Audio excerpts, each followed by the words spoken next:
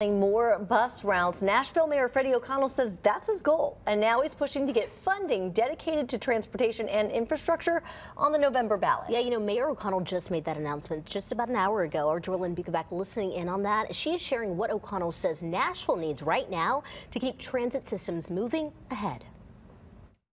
Mayor Freddie O'Connell has talked about wanting to expand the transportation system, making it similar to cities of our size. People who ride the bus daily say that adding more bus routes would be great. Meanwhile, other voters have said they believe that would be a waste of money because they think not enough people ride the bus. Mayor O'Connell says there's plenty of people using public transportation, and adding to the WeGo fleet would be beneficial. His Choose How You Move plan focuses on adding more bus routes, traffic signals, and sidewalks.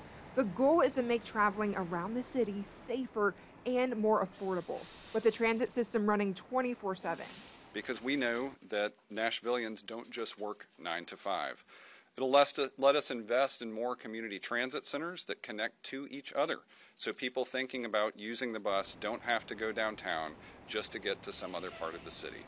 Next steps include finalizing the plan. Mayor O'Connell says it should be ready for a financial audit by the end of March. Then it would need Metro Council's approval to be added to the ballot. Reporting in Nashville, I'm Jordan Bukovac, WSMV4.